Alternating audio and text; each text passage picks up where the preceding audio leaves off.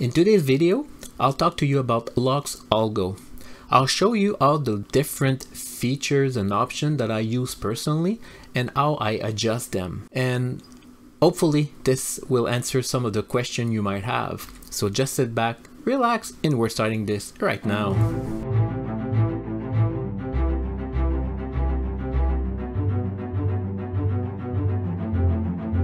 Welcome everyone to my channel. I hope you're having a wonderful day. On this channel, I talk mostly about giving you tips and tricks on how you can make more money in crypto. So if that's something interesting you, well, make sure you hit the subscribe button if you don't want to miss any of my future videos. Alright, so in today's video, I'll be talking to you about Lux Algo. I will show you how I use it and how I use their different tools and feature and how I adjust all the setting to make it successful as much as possible. So let's go directly on their website. So I'll put the link in the description to access their website. So if you want to get more detail and more info about the documentation and all the resources available, well, you'll be able to access them. If you don't know what's LuxAlgo, I'll put a link up here so you can have an introduction of what it is exactly. But LuxAlgo basically is just an algorithm to give you signal when it would be a good time to buy or sell. So let me show you. So first of all, you need an account with TradingView. So make sure you have an account open with TradingView, and from there you'll be able to add your Lux Algo algorithm. Like I said, if you don't know how to do it, I did a video that will show you all about that.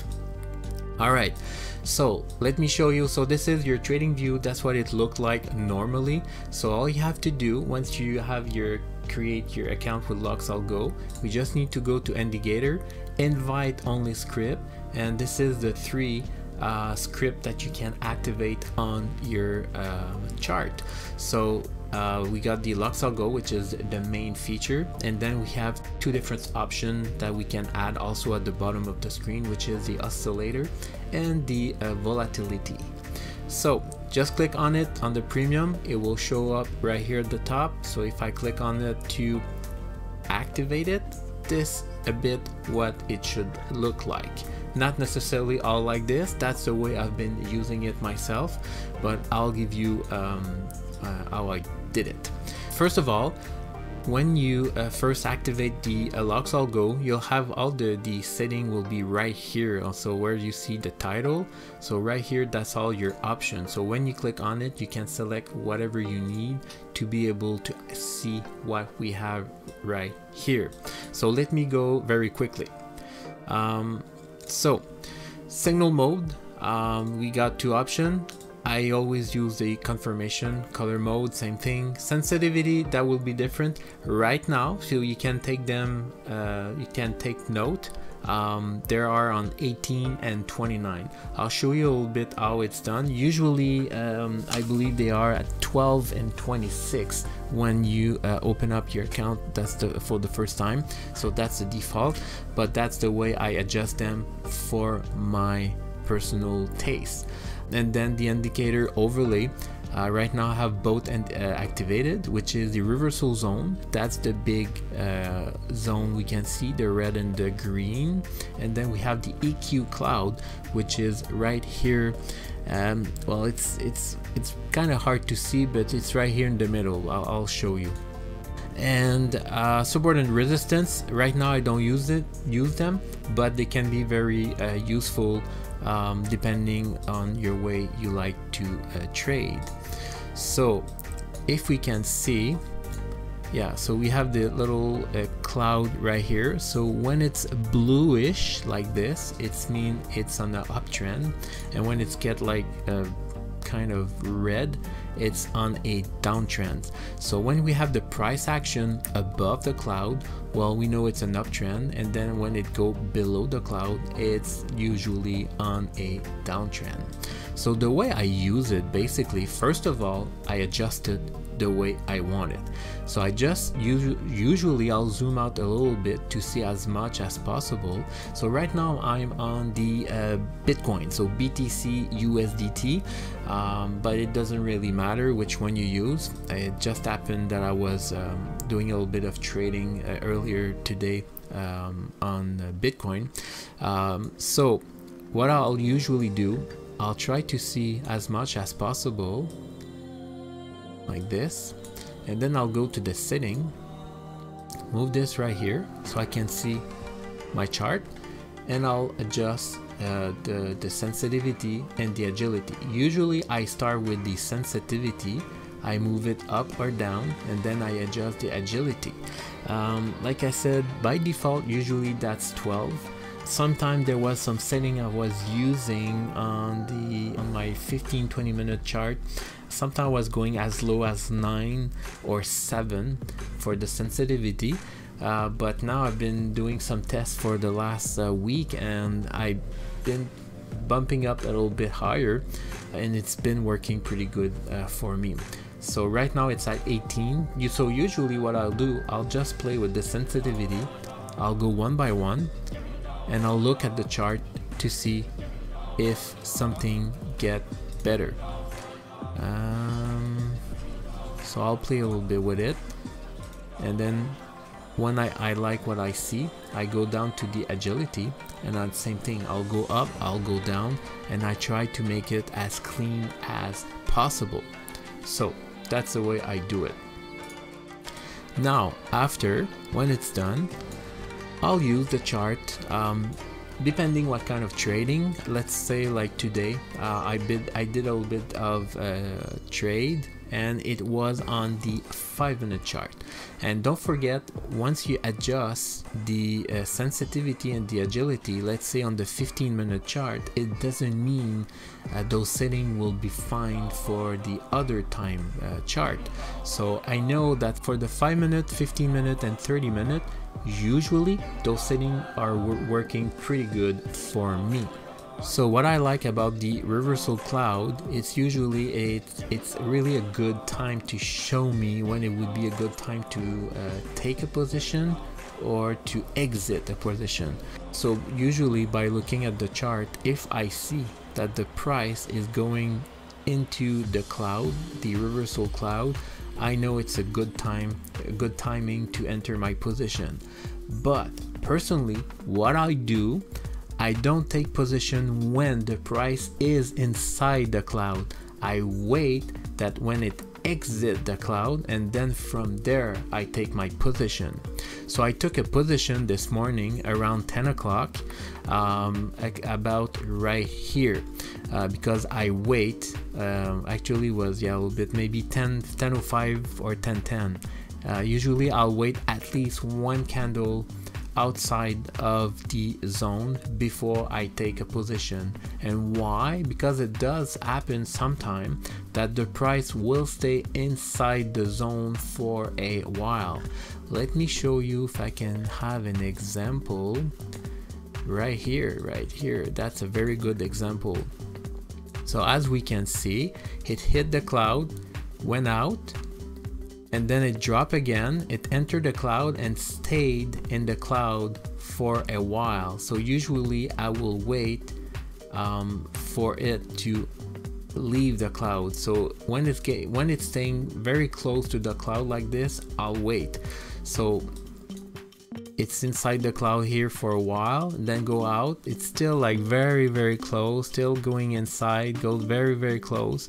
And then when I see like a candle like this candle or the next one is moving away, I'll take a position from here. So that would be a good example.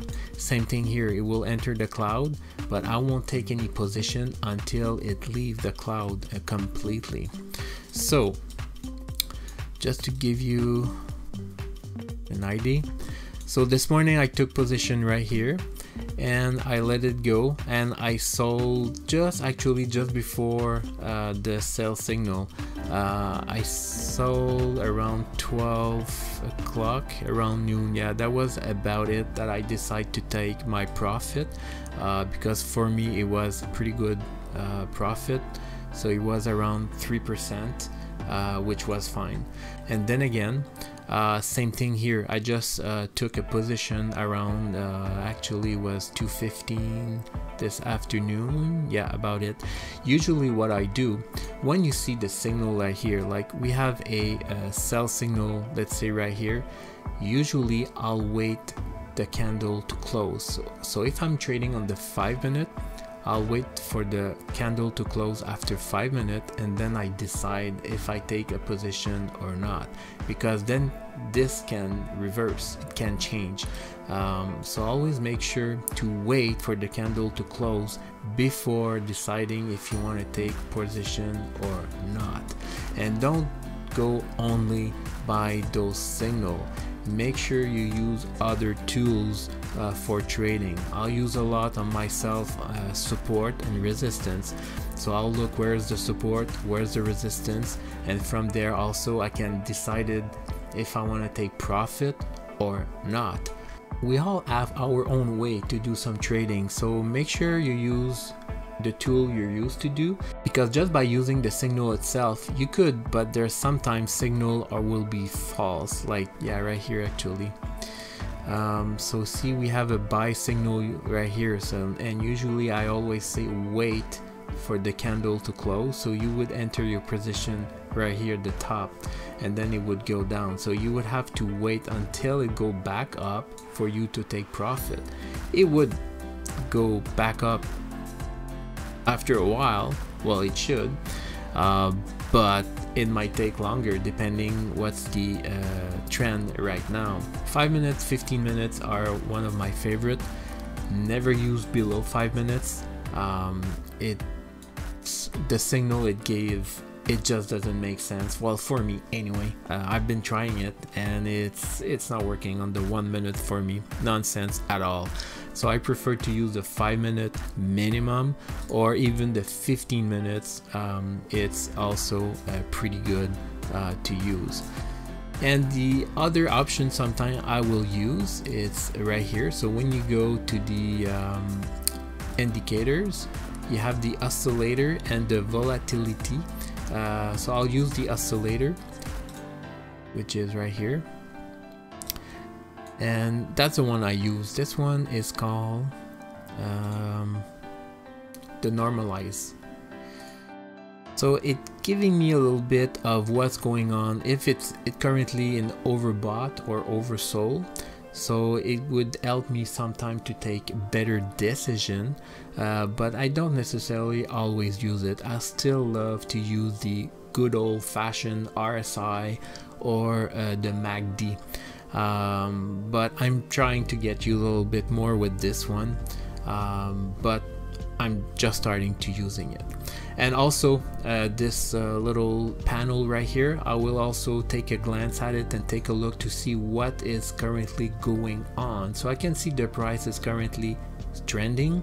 On the confirmation, I have a strong buy right now on the 15-minute chart, and contrarian, it's telling me a sell. And the volatility, so it's almost 70%, so it's not too bad. Right now the price action is controlled by the bull at 70%, and the liquidity level is medium. So as we can see right now, yeah, it's going up on the 15-minute trend. So if somebody would enter a buy position right here and you want to take profit, let's say until it touched the cloud, that would be about 2%.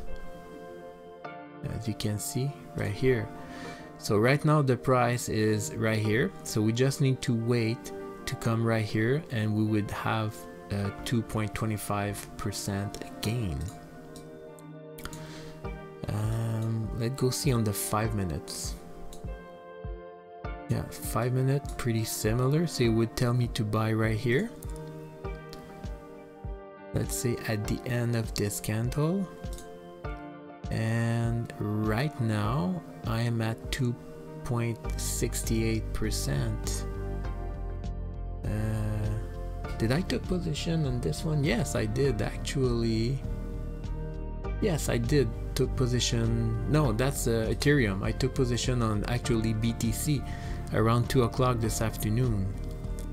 But I just took position not long ago, right here. So probably right now, probably somewhere around here I took my position. So right now I'm at over 2.5%. So probably by the end of this video, my sell order will be executed, because probably I did an order around here or around here that I took profit in. So anyway, that's a very good example, just to giving you a live situation. So that's very easy. I love LuxAlgo. It worked very good for me. I'm not an expert. I'm not an expert trader, so I'm just a guy that like to do tradings. For me, it's just a hobby. It's a passion. I make passive income out of this, so I really love it. And LuxAlgo really helped me to make better decisions and to be more successful in my trade. So that was just a quick video just to show you, because I know a lot of people are asking themselves a lot of the question. I hope it did help. So make sure to adjust it properly, wait for the confirmation, use all the tool there is available. The reversal cloud, at the beginning I wasn't using it at all, but now I really start to enjoy it. It's working really good for me. If you're using it like me, like I said, make sure that the candle exit the cloud completely before taking a position. And same thing with the signal. Wait for the candle to close before taking position. So that's it for me. I hope you did like it. Don't forget to hit the subscribe button, and if you did like this video, please hit the like button. And hopefully you have a wonderful day, and I'll talk to you very soon in the next one. Thank you. Have a great day. Bye bye.